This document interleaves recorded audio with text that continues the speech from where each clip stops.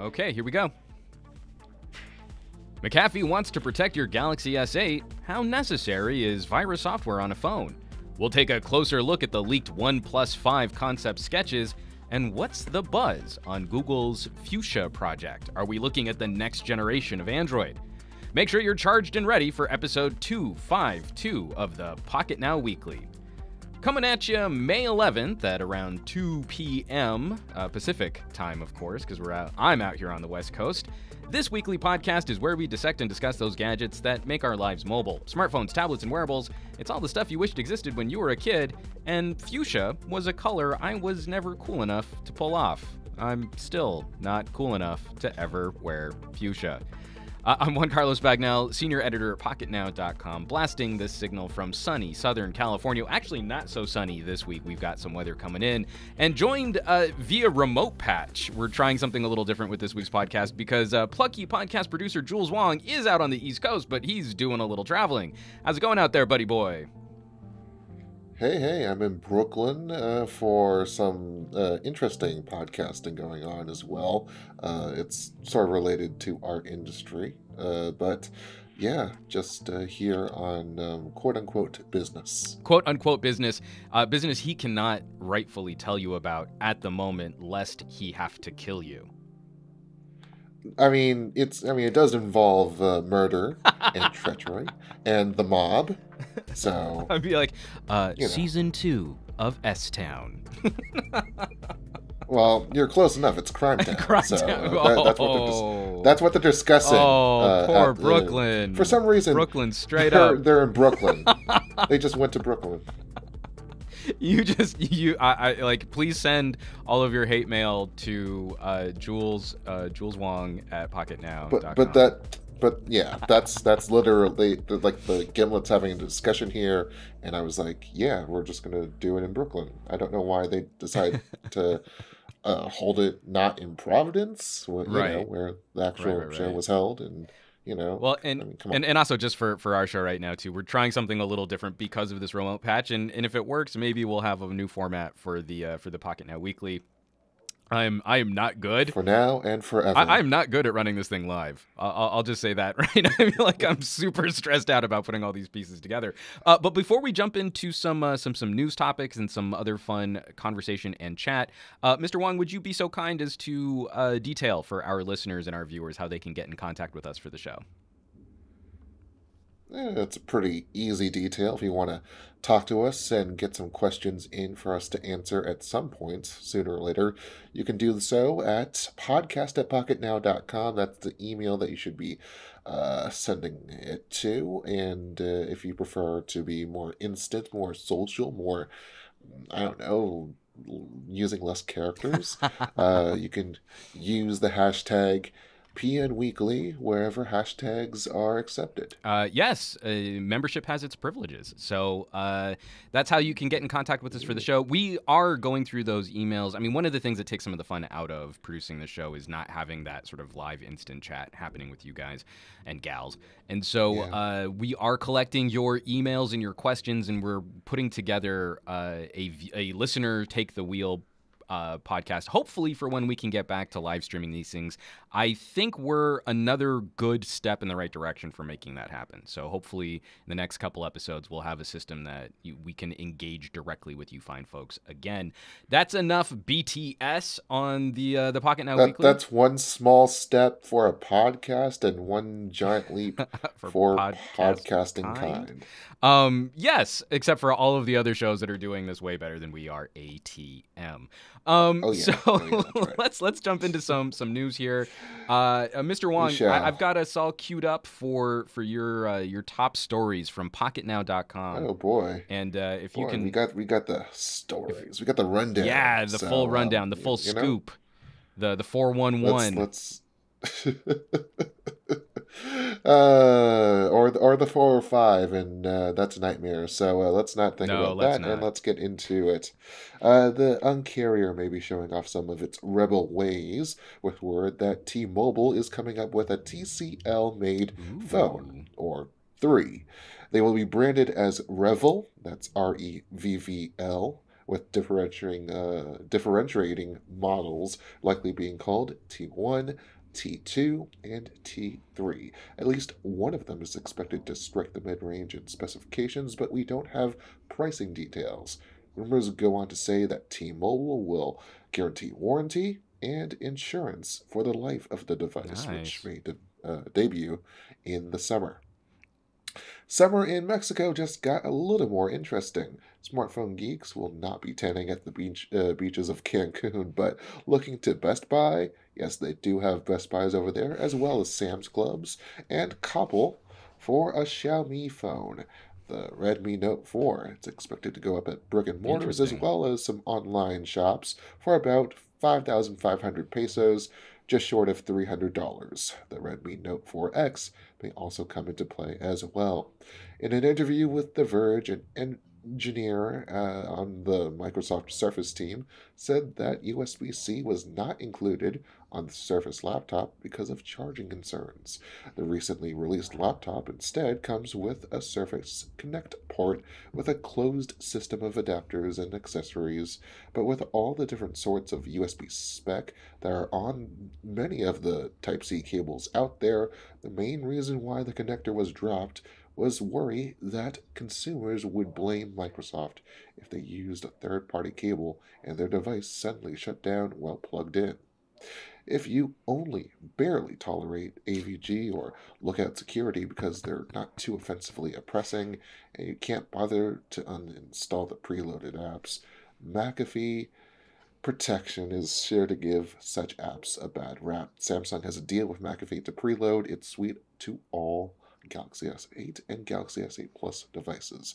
You can get a free 60-day trial of Live Safe or Live Safe or Live Safe, depends on how you spell live, and it quotes special offer after that. And if you don't know who John McAfee is, you're better off. Finally, selfie-obsessed Chinese company Meitu has something special for you. Woo! No, not you. Woo! In China. And no, not a Hello Kitty phone. They've already done that. It's a Sailor Moon phone. A limited edition device packaged in a giant pink box. And of course, if you're Sailor Moon, you need a wand. A selfie wand. 10,000 units are going up for grabs, though I'm assured some of you are glad your arms don't reach that far. What do you think? I, Sailor Moon was a show that I kind of watched when I was in college a little bit, not too much. Well, I know that you're more of this card captor Sakura type, so. Well, I mean, I could pivot if I could pivot my webcam easily. I could show you the scroll of Vegeta that I keep up all the time. Yep. I guess what's just kind of interesting is their idea of accessorizing. So, the whole branding and the pink and the Sailor Moon and all that stuff obviously isn't really quite my jam, how I use phones these days. But the notion of having kind of branded accessories like this wand that we've got up on the screen right now, that's actually kind of a smart idea that I think would be really cool to expand into other devices. Like, if I really wanted to let my geek flag fly, and having a proper, Fallout themed phone would be really rad with the world of gadgetry that we have in Fallout and actual first party accessories that kind of play into that aesthetic. Not just like that Pip-Boy one-off collector's edition thing, but like a Pip-Boy smartwatch, a specifically Pip-Boy built. everything. Yeah, Nuka-Cola, exactly. just spill Nuka-Cola. It's charged with Nuka-Cola. It's Like, you just charged put it with in. Nuka-Cola. How many caps did that cost you, man? That looks expensive. I don't even get me started about that. But are you? Maybe we should just change it to like an Evangelion phone, like what Shark did for its 20th anniversary. I think, yeah, that was a thing as well. Robotech. I mean, like, even something silly. Like, I could maybe be persuaded to rock some Vampire Hunter D accessories. I don't know what that would look like. A wooden stake that also doubles as like a Bluetooth handset or something like that. Or at that point, you might as well just go more mainstream and stick with Castlevania. Right. Although, you know what? Like, what's funny is I was never a huge Castlevania fan. You know, Oh, I got drawn into anime way too young because of Vampire Hunter D. You see this cartoon and it looks kind of dark and edgy, and I okay. had no idea what I was getting myself into. And I probably watched it a little younger than I probably should have. But I wanted to circle to this other topic. I mean, getting back, and we don't talk a lot about laptops and Hmm. that kind of gear. But I wanted to get your thoughts, Jules, on this reasoning from Microsoft about USB-C being consumer confusing, being kind of a hassle, and instead their reply being a proprietary piece of hardware, kind of dongle-rific, iPhone style. Um, where do you think this is going to land? I'm really lukewarm on the Surface laptop personally. And I don't know where you're at with the Surface laptop, but I do have some issues with the way that Microsoft has gone about not only building this machine, but then also explaining some of the choices that they've made. I mean, like every so often when we talk about this or that Microsoft event, we've noticed how, they've become more Apple-ish in terms of presenting its products, its hardware, and in terms of framing this product, especially when you have a clear analog to just the regular MacBooks. There's definitely something going on when it comes to making the compromise for design. One of the biggest issues was design and thinness for the engineer, but in terms of uh, implementing just the Surface Connect port, I mean, it's a decent Mm-hmm. port. It's magnetic. It's fine. It's okay. But in terms of blaming, I think my favorite go-to phrase now is in terms of. Uh, but how should I say this? All right, so when we're talking about Type C, we have all of Mm-hmm. these as experts.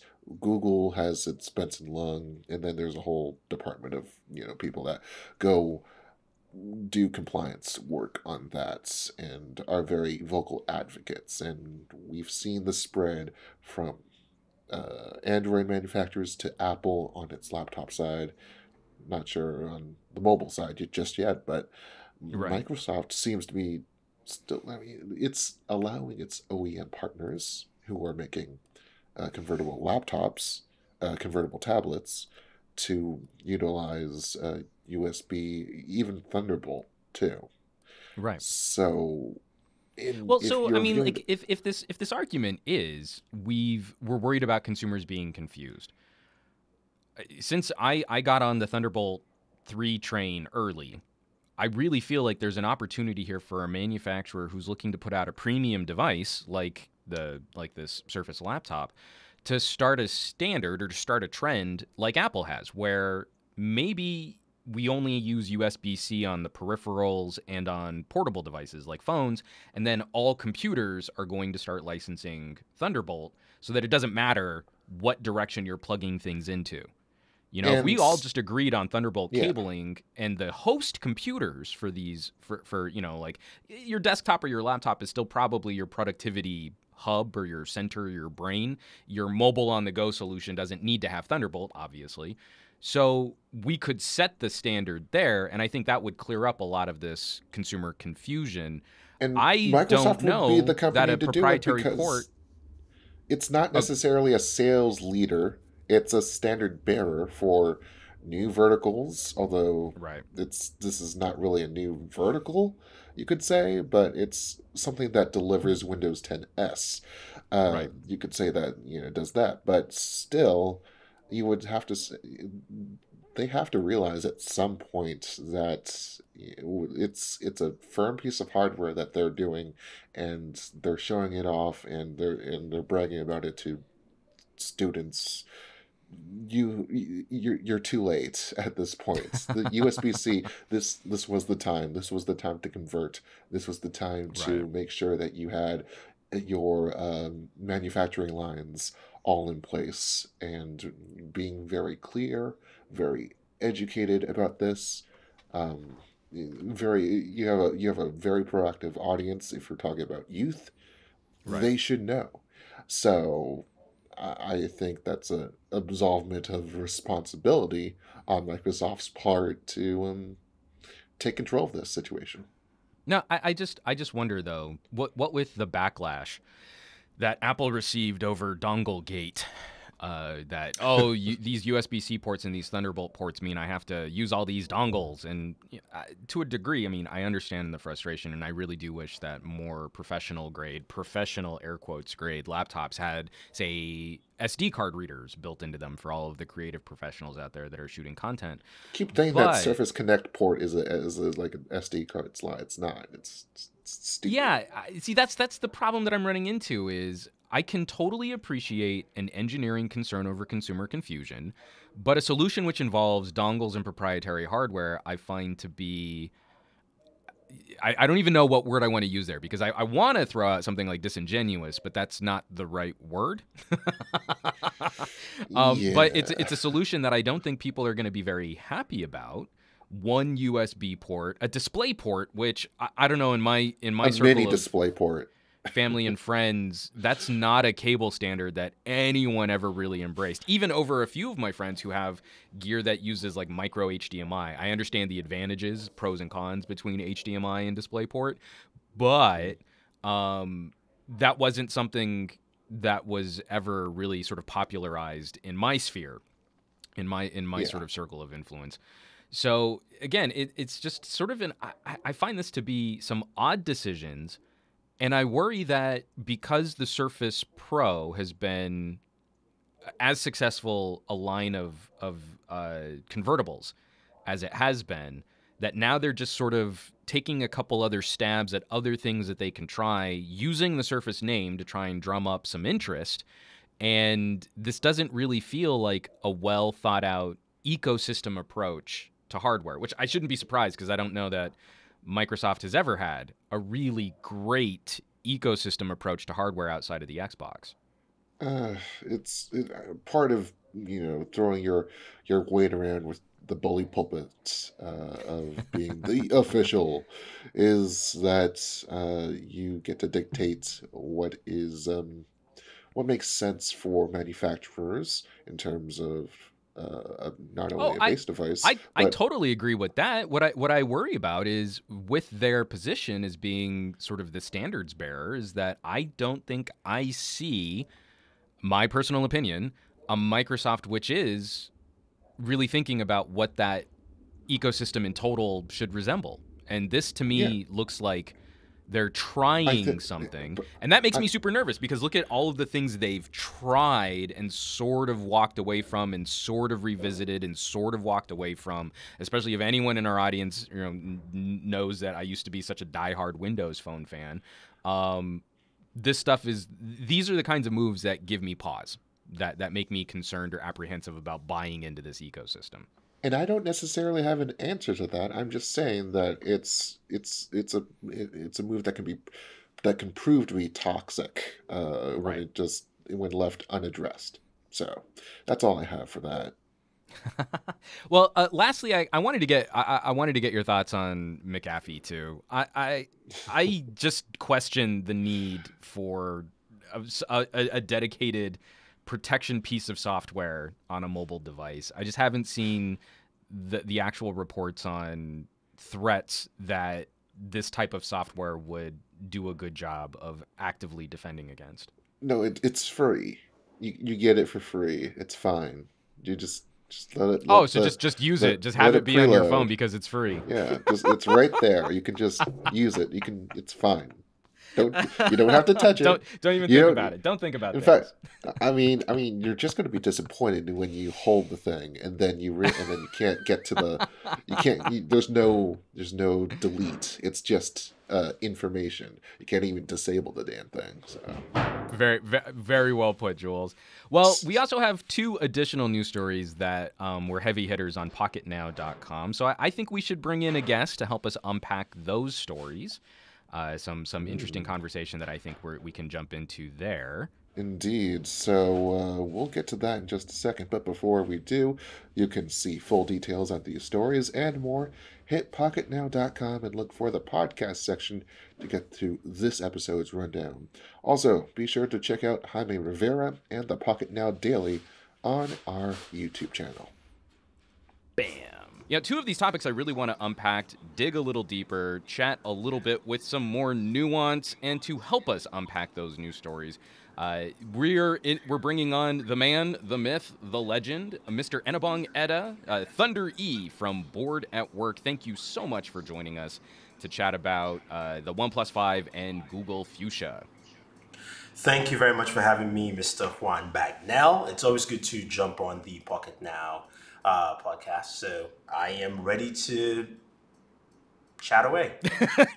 Yes, let's chat away. So first of all, let's jump right into the OnePlus 5. I think this is going to be one of those topics that it would help if I had the right webpage up. This is going to be one of those topics that I think is going to have a lot of traction among Android fans.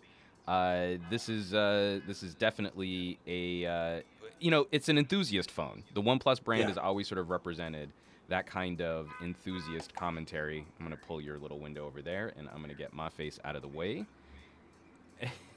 And perfect. So we've got these specs. We've got these leaks. This could be that perfect melding of dual rear cameras, dual front cameras. Now, this has been a topic that we've been covering sort of behind the scenes at Pocketnow. We're trying to figure out how we want to talk about this. But we've got this race for the premium end of the smartphone. We're waiting to see which manufacturer is going to deliver a $1,000 smartphone. And then on the flip side, we've got this insane competition from entry-level smartphones, from premium mid-rangers. People always get super frustrated when I just say mid-rangers instead of premium mid-rangers. And I wanted to get your take on some of these detailed drawings, because we're just looking at some of the it's almost like engineering sketches of what this phone could resemble. Is this walking in the right direction for a company like OnePlus, or should we be expecting more from a brand that's sort of built its rep on the no compromises flagship killing smartphone?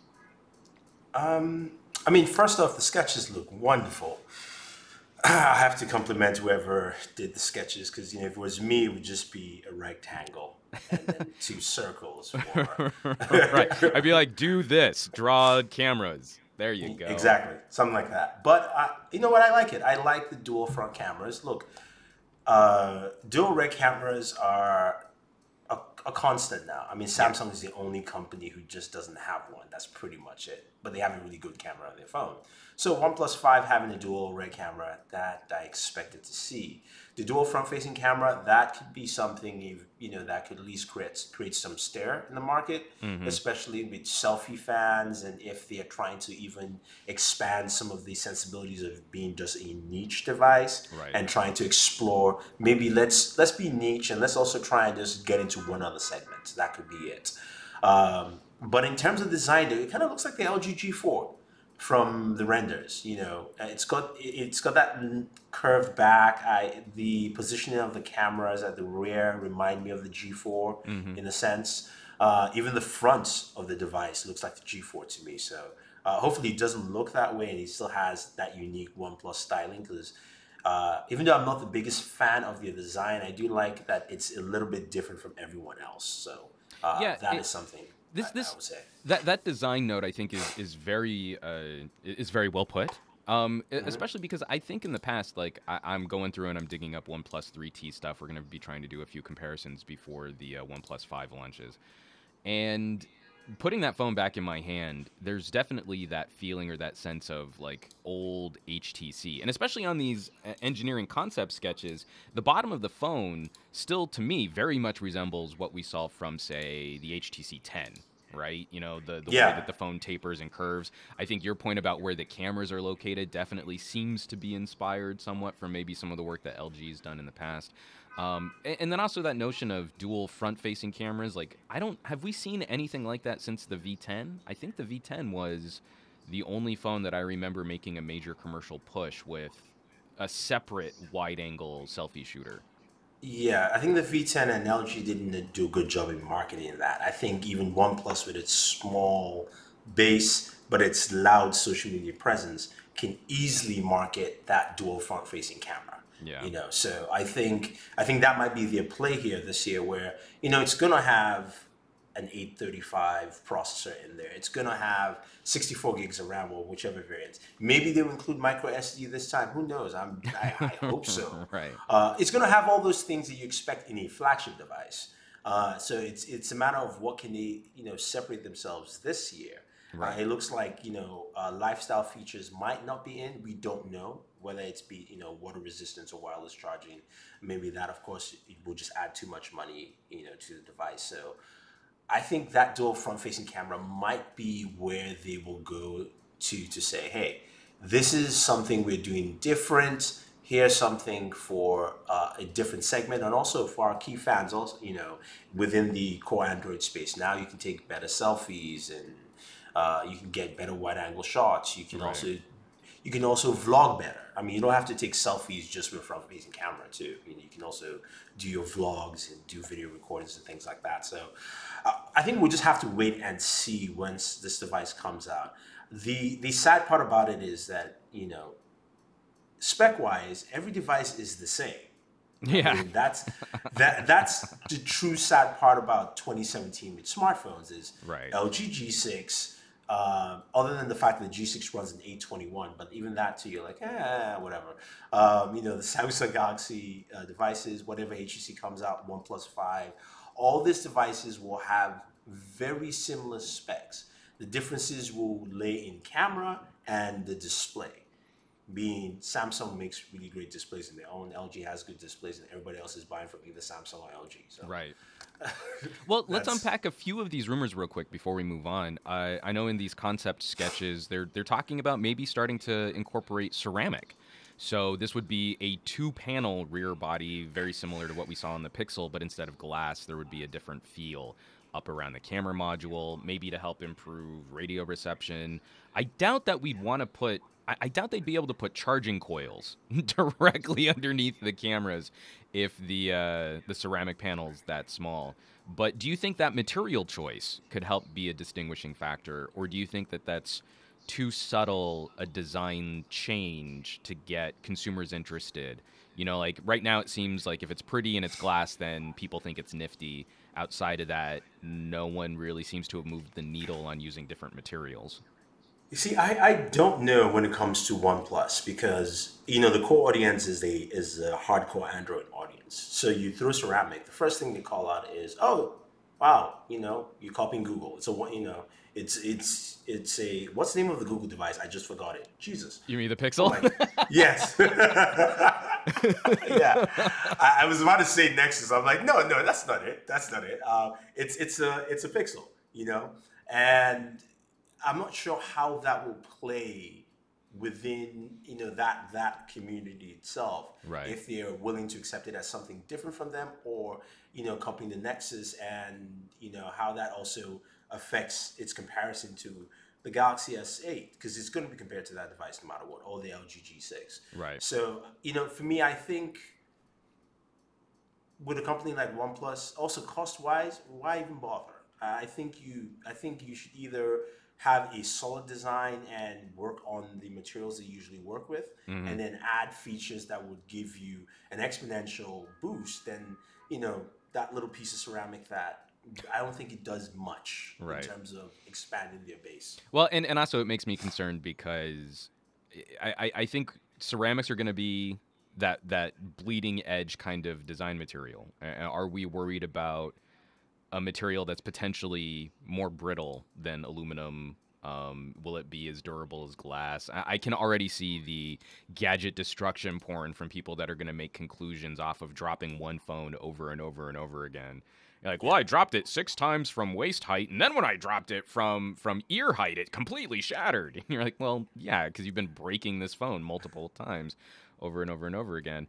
I just want to circle back real quick. Do you think that lifestyle features on a phone that's probably going to be sub $500, I would imagine OnePlus is going to try and continue playing under that threshold.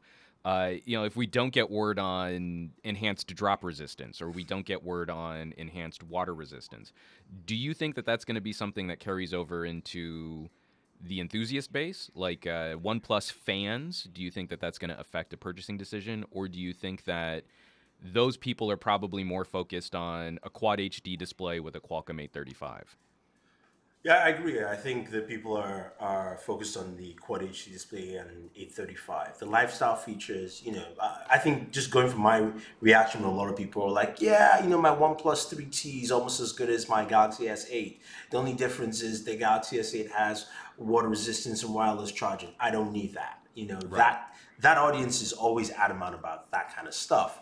And I think even for OnePlus, the cost of putting that and the fact that they haven't done it before, so I'm not even sure how good they will be with first implementation in terms of issues and things like that. I think it's one of those areas where there's no need to.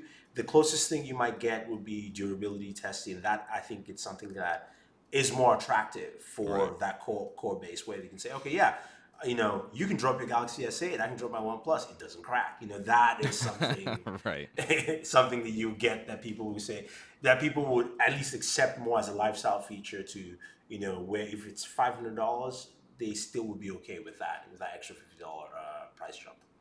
Yeah, I'll be really curious to see how some of these things play out because, OnePlus got us to 64 gigabytes of storage as sort of a standard, though they did it at the same time by not allowing micro SD card expansion. One of the things I actually thought was kind of frustrating on the OnePlus 3T because you had a dual SIM phone.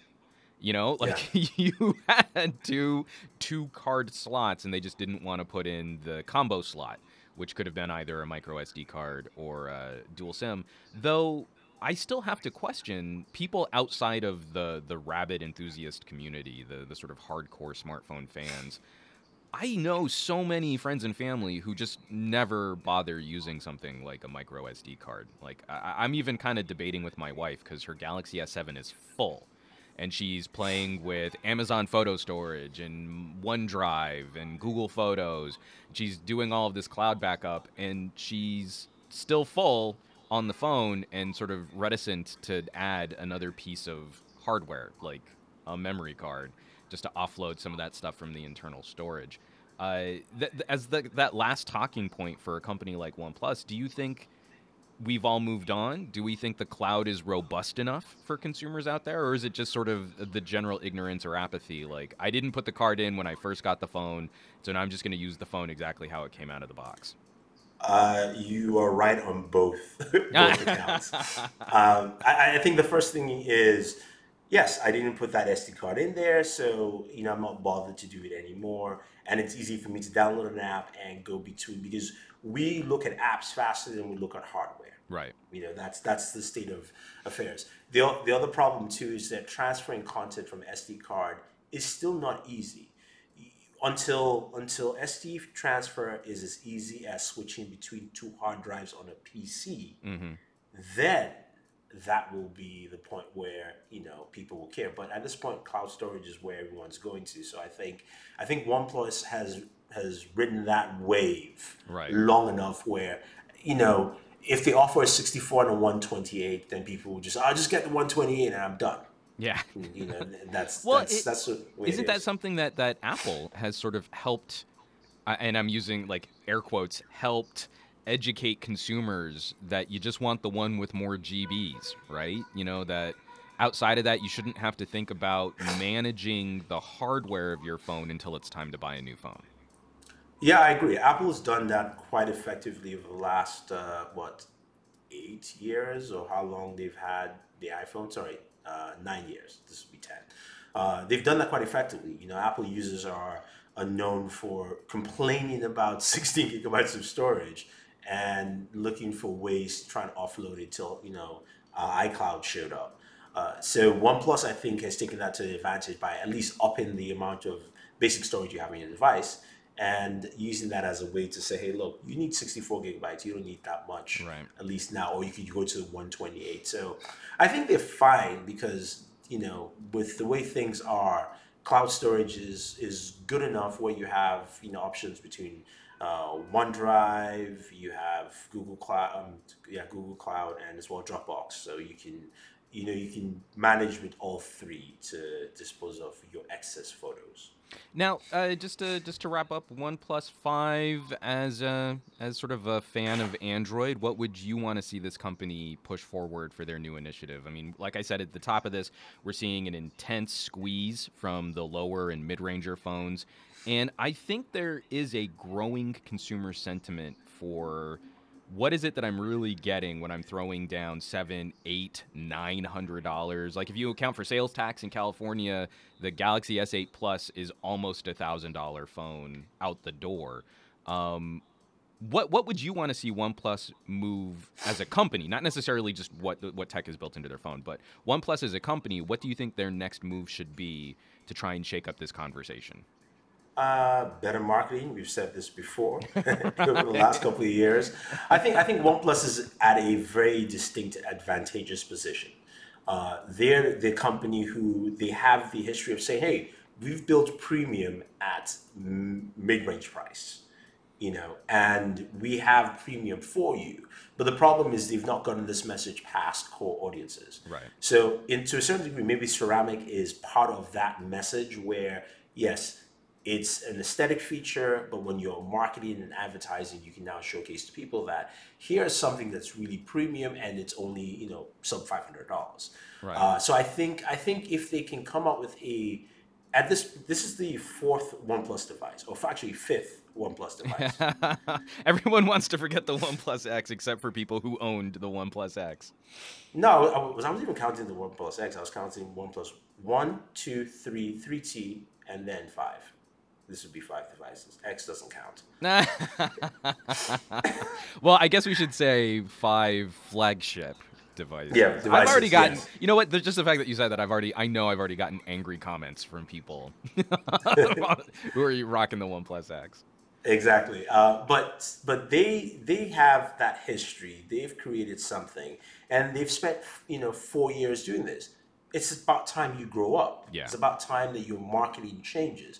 And you've talked about this in the past of saying, look, it takes at least 3 years for a company to get the right product. And that was the OnePlus 3 and 3T. Yeah. That's the point where we were like, yeah, now you've gotten there. Well, and as a company growing up significantly, because that was also the first time they didn't do this like pre-order lottery system thing, or like hold your place in line with a ticket kind of shenanigans, and they actually just had a regular, proper pre-order system. What do you think that the next step on that is? So marketing has definitely got to be a part of that equation, but do you think this is a company that could maybe start fulfilling orders for some kind of carrier tie-in? Because I think one of the issues with OnePlus is, we saw so many people were on back order with the OnePlus 3 that then they kind of just got rolled into the OnePlus 3T when they shifted over and they stopped making the 3. My fear is, like, could this company push too aggressively and then not actually be able to deliver on the hardware that they're trying to produce? If I am OnePlus, I think my marketing strategy will be very simple and looking for a carrier partner in the US. Right. And I say go to T-Mobile. T-Mobile is always happy to throw some kind of wrench into the bucket. Yeah. So I think if you can get T-Mobile on the line, I think what you want to do as OnePlus is you want to come out and you want to be clear. You know how much you can manufacture. I mean, I think you want to, if I am them, play the blue ocean approach, change the game and say, hey, look, we're still a small company, but we like to deliver the best. And you can spin it a little bit and say, because of manufacturing, because we want to deliver the best, we have batches of units. And this is what we're doing. Whether it's 100,000 or 500,000 for a fast batch, that is what you have. Please place orders. And once it's filled up, we'll let you know when the next batch is. And hopefully it's you give them a time frame. Right. And then if you do that for 3 months, then you kick off with your partnership with T-Mobile. At that time, you should have easily, fulfilled all your orders. Mm-hmm. And then you use T-Mobile as your second push. That goes into 3 months would be September, holiday season. Right. I mean, no, not holiday, back to school season. Then you can now mix in with that crowd of saying, hey, If you don't want to get an iPhone, you can get a OnePlus. If you don't want to get a Galaxy Note, this is something you can get off T-Mobile for, Right. $15 a month. Yeah. Well, and that the T-Mobile partnership, OnePlus as a hardware company just feels like they would be very much akin to an uncarrier sort of mentality, right? We're trying to shake Yeah. things up. We're trying to buck trends. We're trying to move the needle on how you buy your phone and what you should be looking for. So I know we're kind of running up on just a little extra time here because I know you have to get going. But I wanted to spend a little time talking about your thoughts on Google Fuchsia. So we got a sneak peek at some of the developer stuff for what could be potentially, maybe, I don't know, Google's next operating system. And I don't know, have you had a chance to look through some of the stuff that's leaked out? I just saw the video before we started taking a look at it. It's card based. I kind of skipped through. I wasn't impressed, but then again, it's early. That's just my first impressions. I saw the card based system. I'm not a fan of card based systems right now. Right. Even with Google Now and some of the stuff with Bixby I've been using. It just kind of annoys me. I don't know why. Like I like the desktop. I want to see my wallpapers, so I don't want to have a whole. Yeah, but we're all old and like set in our ways, and I just want to go back to Windows 3. No. I mean, no, I'm not old. I mean, look. Let's be frank, okay? People ask me for my wallpapers, so I guess there are a lot of people like me out there who want it. I get the idea of the cards, Right. but my problem is I'm not sure. So now, is this going to work? This is what I'm thinking. I'm going for Armadillo, or is that what it is, right? Mm-hmm. Okay, Armadillo to me should have been the next progression of Google Now. Gotcha. Because unless the card system works hand in hand together with it, because I think the next jump in mobile operating system is voice, and I think that needs to improve drastically. Where not just the fact that you're driving the car, but the fact that if I have an earpiece or a smartwatch and I'm giving commands, I'm getting information back. Like I think we're at that point where we can get some of those functionalities from the movie Her in our smartphones at this point. Totally. I don't say all of it, but some of that. So I would like to see more of that than just see cards. Now, hopefully the cards are tied together with that. Then I would be more impressed. But since there was no audio, we didn't know exactly what this is. Right. I'm still very unsure of where they're going with this. I think aesthetically at this point, if you just throw out a card-based system OS, people will hate it. Just, I think, now, at this present point in time.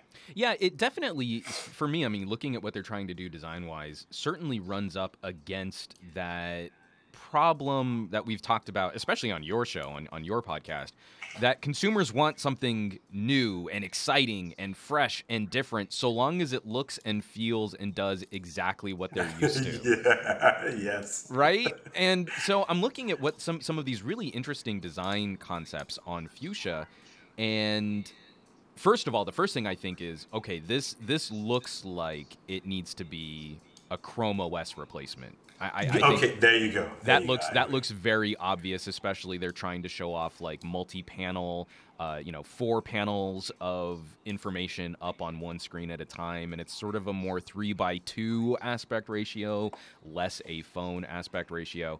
But one of the things that I think is really compelling is the notion of Google changing the underpinnings of Android or Chrome OS, the core architecture that lives underneath. And so obviously this is super fresh. Not super fresh. This is super raw. This could be a project that has legs. It could be something which we know Google loves to just cancel. We don't love it anymore, so we're just going to kill it. But do you think that this is the right time, that we're taking those baby strategies towards walking away from Linux as the kernel underneath Android, going to completely Google designed underpinnings, Google design and developer code bases, languages? Is this what we need for the next evolution of Android, or do you think Android can continue in its current state? of development. I mean, Android can. It's Linux. Linux is goddamn flexible, man. You can do anything with it. So on that aspect, it can. It's what Google wants to do. Is the thing. I mean, also there's the lawsuits and getting away from that. I understand that as a company. I think with Armadillo though, you're right saying that Chrome OS. Yes, I can see that going to Chrome OS. And being something on that aspect or platform, or maybe even a tablet of some sort. Yeah. On a smartphone, not so much, because again, the visual representation. Because what I think Google will be fighting is not just people say I don't like this, but you're also fighting the representations from your two biggest competitors. Right. One is called Samsung, and one is called Apple. And Samsung is not going to change this anytime soon to look like. They may use the same underneath kernel, but they are not changing to look like a bunch of cards floating on the screen. And Apple is still the way it is. iOS is not changing anytime soon. So you're going to have that fight where people, now, like you said, people are going to go, okay, there'll be some of us who go, this is great. It's really fast. It works well. You can do 150 things at once. And everybody goes, it's a bunch of gray and white cards. Why should I care? I mean, I'm not in college anymore. I don't have flip notes to go through. So like I said, if it is tied to voice, I can see where they're trying to go with it. But again, you don't need to have a card system to have it tied to voice to do anything functional for you. So to me, that is just more a repository of where all the information that you just asked for can be housed, which is great on one side of your screen. Right. So I'm not sure where this will go. I'm not sure what Google will do. And knowing Google very well, I'll give it a 65% chance that it might be canned. It has a higher probability of being canned than working. But at least there will probably be something in there that they will use in future projects. I would say on that level, there's going to be something they can take out of it. But the way it looks now and what I'm seeing, I just don't see the consumer base going for it, because as you said, people want something new and fresh that still looks old. Yeah. Well, and is familiar. This is the thing that always bugs me is, like, let's say Google makes the most intuitive, air quotes, intuitive OS ever made.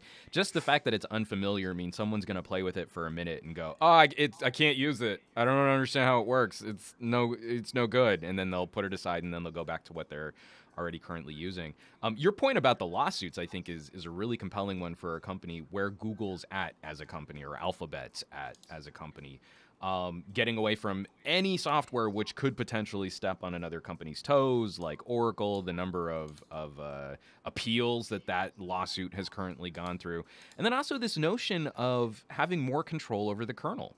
The kernel of the underpinnings of this OS not being quite in Google's control means that they've run into some problems with some of their future updates versus the control that companies like Qualcomm have over this mobility space. So that, we were just recently talking, like a phone like the OnePlus X, what was that, the Qualcomm 801 or 805? I can't remember. I think it's the 805. I could be wrong. I think you're right. I think it was the 805, and someone will correct me in the comments because I'm probably talking crap. But regardless, anything before the 808 or the 810 is sort of now dead for future major updates. They can't move that phone up into future, more current versions. I shouldn't even say future, current versions of the Android operating system. There are some security issues with the current relationship between the kernel that's used for Android, where Google's at in development, and again, the chipsets that a lot of these older phones are still running. I mean, like, the number of Galaxy S3s and Galaxy S4s out in the smartphone ecosystem are still staggering. So if Google had control over that kernel, over that hardware, the hardware and software, I mean, wouldn't that give Google a bit more synergy for future fixes, for future updates, and hopefully our devices last a little bit longer? If it's what's ridiculous is that what I'm suggesting here is Google moving to a more closed ecosystem. They can still put a bunch of stuff out as open source, but they would be the ones sort of building the little garden around this kernel as opposed to using some of the accepted standards that Android currently utilizes.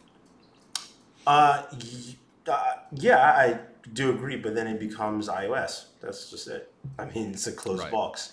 So, I mean, that's what they have to face, and that's what they have to deal with. Where, not trying to. Okay, I'm not trying to bring Microsoft into this, but Microsoft currently has build going on this week, Right. and they talked about how you can build iOS apps using Windows, and even Microsoft has gone away from being Microsoft have gone through changes. They went from being very open, a little bit closed. Now they're going back to being a little bit more open again because they have partnerships with Linux. They signed a deal with Linux to solve that issue. And to me, Google can do the same thing.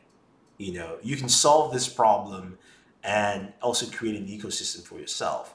But if you want to totally build all the way through, developers will still come back because they have to, because Yeah. it's the second biggest operating system out there. Actually, technically, it is the biggest because there are more devices running on there. So they will definitely come back to Android, but there'll be a lot of complaining. People will be angry and things like that. So that's something that they have to actually look at to see is it which is more viable in the long term, which will cause less headaches. Settling the lawsuit a few years ago would have caused less headaches, but hey, companies like to fight with lawyers. So. Well, and I think what's kind of interesting is who would this cause more headaches for versus who would it solve headaches for?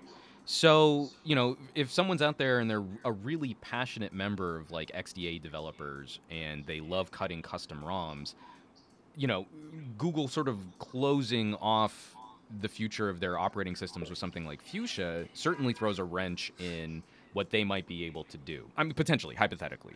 Google could also surprise us and make it ridiculously easy to get in there using their languages to develop ROMs. I doubt that would happen.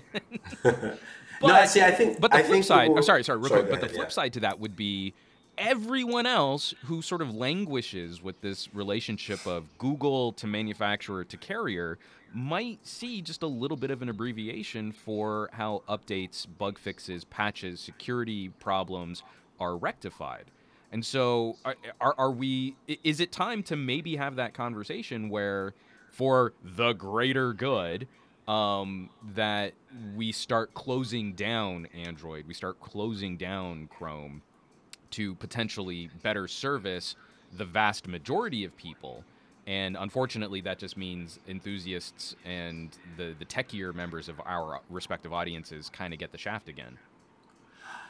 Okay, I'm not quite versed in how open or closed Android is. I always compare everything to Windows because Windows has been the most open operating system out there, and Windows has done a very good job in clamping down. Remember, Windows had a virus problem that was, it was like the plague. Every month there was a new virus, and Microsoft took steps into handling that. Where Windows is more secure than iOS. I'm not iOS, Mac OS. At least as of last year, it could change this year. Who knows? In terms of when it comes to virus attacks and things like that. But Google could probably take some of the same steps that Microsoft did. I don't know exactly how, but to your other point, I do think yes, for the greater good, it does make sense for a company like, if you're looking from the company perspective, they have to do that. The people who also complain are developers. Developers are lazy. That is the general theme. If you're a developer listening to this, I didn't call you lazy. I'm just saying this is what everybody else says. So except Ballmer. Ballmer was developers. Developers. Yeah. That's your guy right there. But developers. But even if I was a developer, I don't want to switch from Linux, where I've built all this stuff, and then have to move over. Yes, there are tools, and we saw that with Microsoft with Windows Phone, where they had some really awesome tools that all they said is you throw your app in there, you click a button, and then it transfers over. And yes, that was Windows Phone, but you're still going to get a level of gripe from people. Well, and we saw something similar with Apple when they had like Cocoa, and developers waited until proper legacy support had just been removed before they really did shift programs over to that new code language. So I think this will be really interesting because I think something needs to start changing Though it really seems like all of the companies that are responsible for our mobile gadgets are playing very conservative. You know, we get a little kind of a graphics update here, slightly better battery life there, and no one's looking to rock the boat too severely on like UI or the underpinnings of the architecture or what the next generation. Because, you know, like Google is also trying at the same time to front web apps again. You know, sort of, what is it called? Persistent web apps? Something like that? Where you, like, little bits of code are installed on your phone, but it's not like you really install Yelp. You just get the benefits of some of Yelp's underpinnings while you're online at the same time. So something obviously is brewing. It's just where we end up. I think no one's sure where to go. I think that is probably what it is. Right. I think a lot of people are trying different things. Microsoft, in a way, is actually safe because they're no longer in the mobile space, and which is surprising. Sadly, you know, so they can go with a very structured approach to advancing forward. And with some of the things they announce and build, I can see them moving more to voice, and less with this, as opposed to Google, where Google is in a state where they can move to voice quite easily, but they also need to make changes to the core operating system itself at the same time. So I think we're in a situation where a lot of people will play it safe for maybe another 2-3 years, where we get to the year, like 2012. Did I say 2012? Sorry. You did. Wow. Well, that's when that's when the world's going to end. So actually, that's a perfect time to. I don't even know why. Go back in time and. 2012. Wow. You mean 2020? I was going to say thank you. My brain time traveled back to 2012. Yeah, we were happier days back then. Good old 2012. But yeah, I mean, 2020 will be probably the time where you see companies, because it's also, we're going to higher digit numbers in our calendar where companies will start going, this is past most science fiction movies and things like that. So now we have to give you something that kind of matches your curiosity.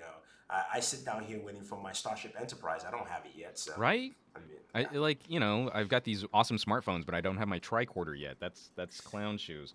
Well, I know you've got to get going. I've kept you a little longer than we intended, but thank you so much for jumping in and helping us kind of chew through some of this info. There are two of the bigger stories on Pocketnow this week, and so there's definitely some anticipation, some excitement about what Google and what OnePlus might have coming down the pipe.